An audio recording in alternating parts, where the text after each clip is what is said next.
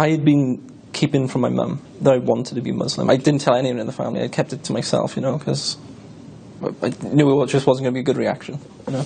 Like, I didn't even know how I was going to eventually tell her. So I'm learning about Islam totally in secret. And then I become Muslim in secret for like 6 months. But it was like, it was very soon after I took my shahada, or thereabouts. I forget which day it was exactly. I must have been reading the Quran late at night, and instead of putting it like out of the way on top of the shelf, I just left it on my desk, thinking nothing of it. And the next morning, like 8:30, 9 a.m., Saturday morning, whatever it was, I wake up to my mother screaming at me, like just like a banshee, screaming the house down. And I'm like, what's going on? I thought it was a fire or something, or, you know, some car crash, I don't know, outside. And I see Mum screaming at me, and she's looking at me. And I'm like, what's going on? And then she runs out of the room, and I go, what's going on? Look around the room. There's the Quran on my desk, in plain sight. Quickly get dressed. I'm chasing after Mum around the house. You know, it's honestly, she's running from the kitchen to the front room, to the passage, back to the kitchen. I'm trying, it's like something like a cartoon, I'm trying to circle around the house. She's throwing stuff at me, throwing pillows at me, clothing. I eventually cornered her in the kitchen, grabbed her, and we sort of collapsed to the floor. The way they're crying on the floor together. And we were crying for a few minutes, and she just kept saying, no, no, no, no. And I kept saying, yes, I want to. I want to. I think it was after. I genuinely think it was after. It was a really close period, but I do think it was after the Shahada. Okay. And she gets up and she just sort of runs out of the kitchen. And I'm stunned. I didn't know what to do, so I sort of went upstairs. And I thought, okay, just get out of the situation for a minute. She comes upstairs. No, you're not. No, you're not doing it. You're not becoming like them. People hate you. Why are you turning your back on us? Who's done this to you? You know, that's one of the first things she said to me. Who's done this to you? I was like, nobody's done this to me. I've looked into this myself. No one's converted me. No one's brainwashed me. No one's sending me to Syria. None of that. I've read the Quran and it speaks to me and I know it to be the truth. And she's like, no, not in this house. Not my son.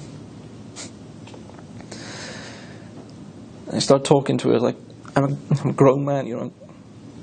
I'm an adult, it's my life, you know. I got to do this for myself. And she goes away. And a couple of hours later, we start speaking again. She's like, I can't stop you. I don't approve of it, but I can't stop you. It's your life, and you have to do and live as you want. You'll always be my son. I don't approve of this, but you'll always be my son.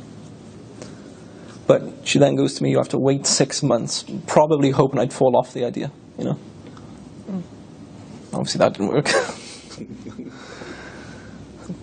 I believe I was a Muslim at that point. I was really close to that date. Yeah, I took my Shahada.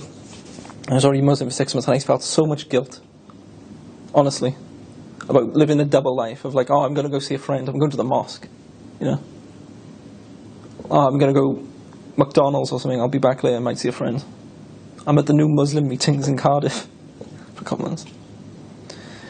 Eventually the 6 months expires, and it was January of 2020.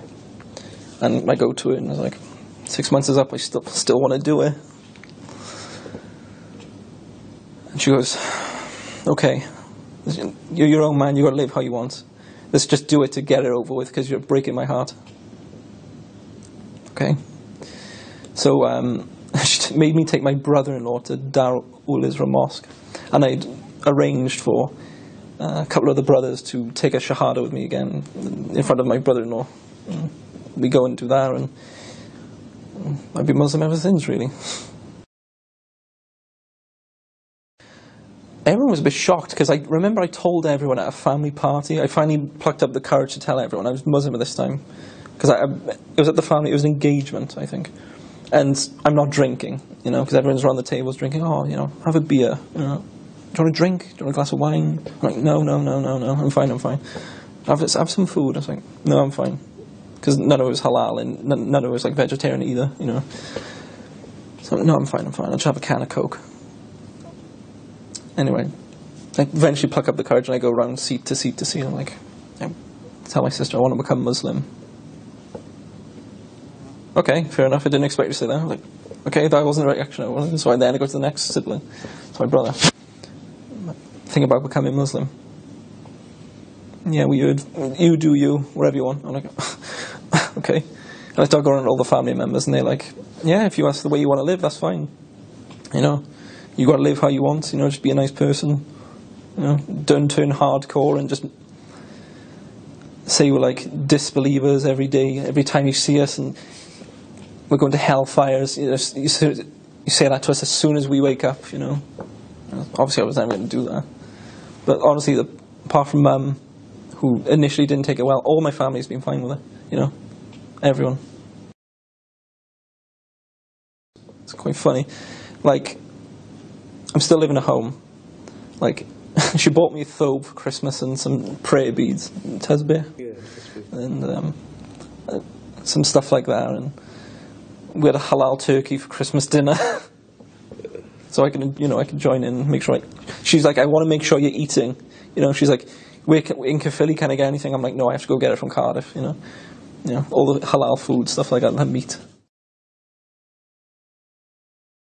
I think it's been just slowly over time, seeing me just asking me questions about like, what's this and that. Like, not that she wants to become Muslim herself, but I think she's just trying to figure out what it is and why I've done it. Like, what was the appeal, and sort of like. Slowly, I'm bringing down the barriers and misconceptions. Because like she's actually been looking into like, well, this is what Muslims do themselves. Not, like I said, not that she would convert herself. Well, Allah guides who He wills. But I do think it has been beneficial for the family, because I got siblings asking me questions, trying to clarify some issues. And if I haven't got a question, I'll ask a brother who knows, or find an authentic source for this sort of question. And inshallah, I hope I've, at least in my family, have demystified Islam and showed its beauty. You know? When it says the truth, I read the Quran, it appealed to me. It makes sense, the way of life. Like, there's no drinking. You know, it's a simple way of life. There's no, what we would call haram in it. There's none of that has a chance to happen because of the way the Quran and the Sunnah is set out in Islam.